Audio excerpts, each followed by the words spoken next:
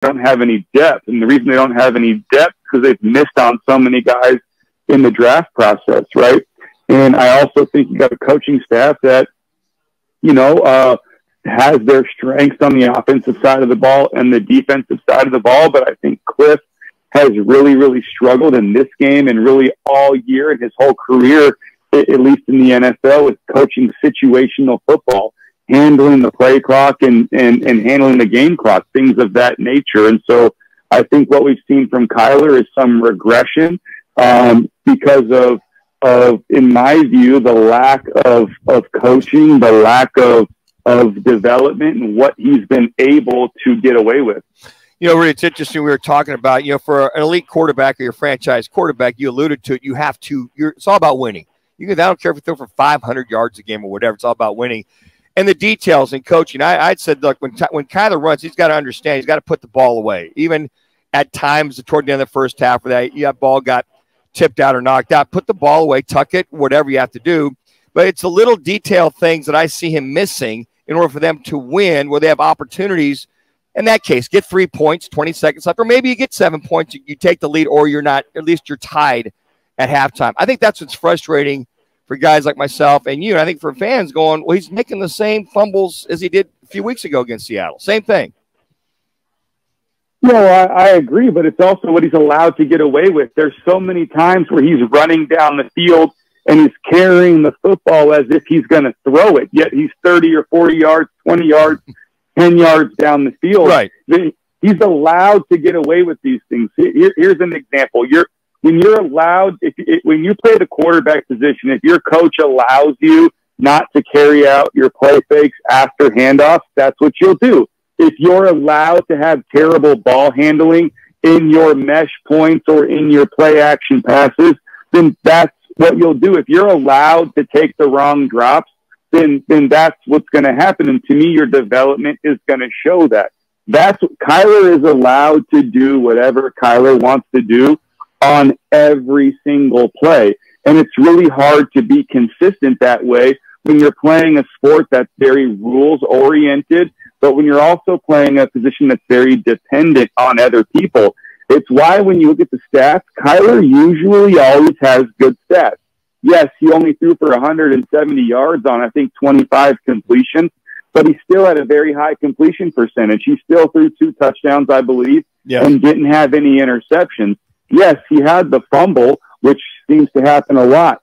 He had the negative plays, taking sacks, which seems to happen a lot to him. But at the end of the day, I just believe that Kyler Murray is kind of like the Russell Westbrook of football. It's like Kyler's always going to put up really great stats. He's an incredible player, but it's almost really difficult to win with him just because of the style that he plays with. And so you're kind of in a little bit of a conundrum. He's an incredible talent. He's an incredible player. He's an incredible athlete, but I just don't know if it's going to be able to fit within the rest of the team sport on a position that's so incredibly reliant on other players. I don't know if that makes any sense, but to me it does, so I apologize. No, you're fine. We all understand the language you're speaking right now, Rudy. Rudy, my question is, and Manucci and I had a conversation about it before we came on the air today, and I wanted to follow up with you. Does the offensive makeshift line, is that still a legit excuse or not?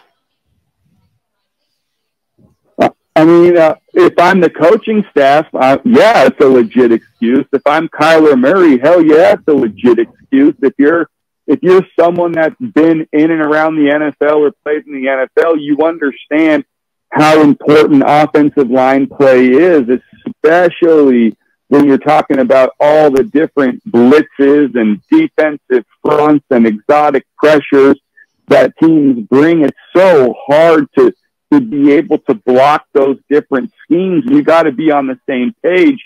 You got to be one unit, and you need a lot of reps together as a unit for that to happen.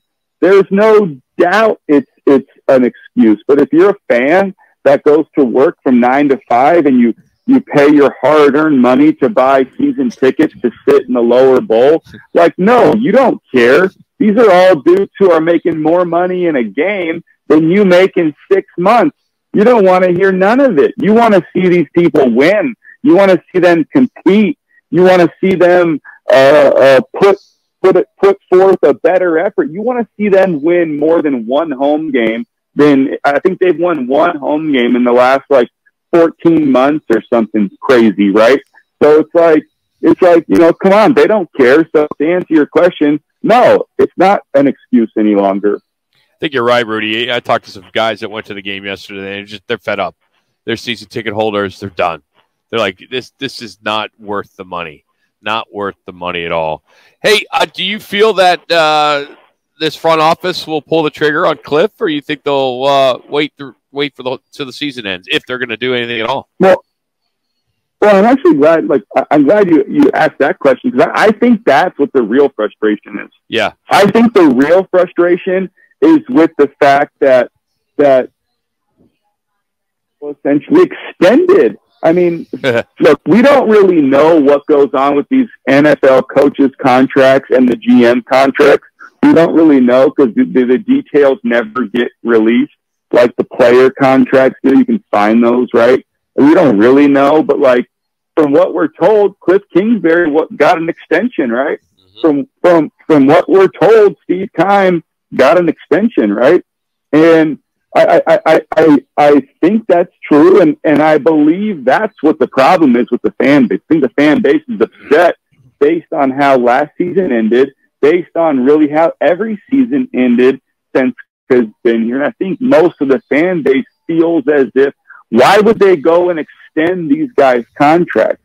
Why would they do that? They didn't do it premature. They didn't need to do that, because now we're in a situation where it's going to be much, much more difficult to fire Cliff if you've just extended his contract and you owe him a bunch more money, right? But it also makes it difficult when most people believe you have a really, really good coach out there in Sean Payton who could probably, the worst case, could probably come here and make Kyler Murray a better player, right? I mean, he at least has the track record with scheme and offensive play, execution, quarterback development. We think that he can come here and at least, coach up Kyler Murray and get much more out of Kyler. So real quick, Rudy, so if that is the case, let's just hypothetical here. The Indy job is going to be open now. The Carolina job is open now. All right. And Peyton's going to be able, if he wants to come back, he'll be able to pick where he wants to go. Do you think he would lean towards Arizona if that was a choice because of Kyler? Because he's got the quarterback? Those other two teams really don't? I mean, I would imagine that Sean Payton's going to want to go somewhere where he's going to have a lot of control. Yeah, sure. He's going to want to go somewhere he can golf. He's going to want to go somewhere the weather is good. He's going to want to play an indoor place, right? Yeah. His offense is better that way. I mean, he's going to want to have a lot of control, I think, over the draft and over the 53-man roster and all that stuff, right? But, I don't know if they're willing to give him that here in Arizona. But you do have a quarterback. The Colts don't, the Carolina Panthers is a really weird, crazy situation too. I think this is a good spot for a guy like Sean Payton, but it's not like the Bidwells are known for, opening up the just writing blank checks. And if you're going to move on from Cliff Kingsbury, you're probably going to move on from Steve Keim too.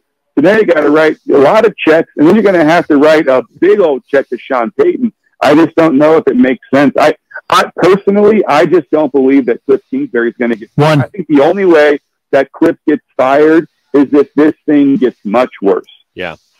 Rudy, we always enjoy it, buddy. Have a great week. Thanks for the time. All right, guys. Thanks for having me on. Take care. Rudy Carpenter.